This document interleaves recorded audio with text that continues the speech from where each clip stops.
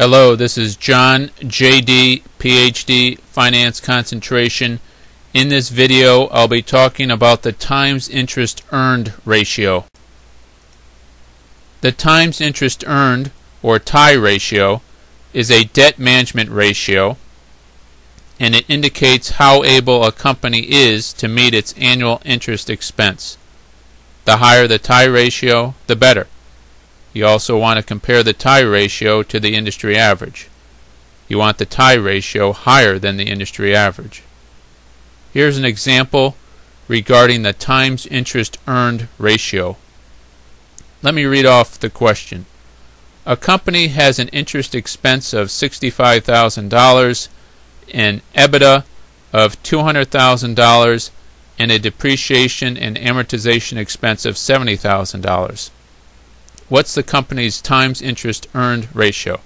Now this is a hypothetical question. EBITDA stands for earnings before interest, taxes, depreciation, and amortization. Let's go to the solution. The times interest earned TIE ratio, it's equal to EBIT divided by interest expense. EBIT or EBIT stands for earnings before interest and taxes. So we want to determine EBIT. Well, to get EBIT, it's EBITDA minus depreciation and amortization. We're given EBITDA of $200,000. We're given the depreciation and amortization expense of $70,000. So take $200,000 minus $70,000 to get EBIT of $130,000.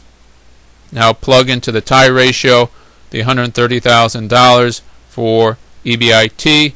We're given the interest expense of $65,000, so take $130,000 divided by $65,000 to get a times interest earned ratio of 2 times. The X stands for times. Thank you. Bye.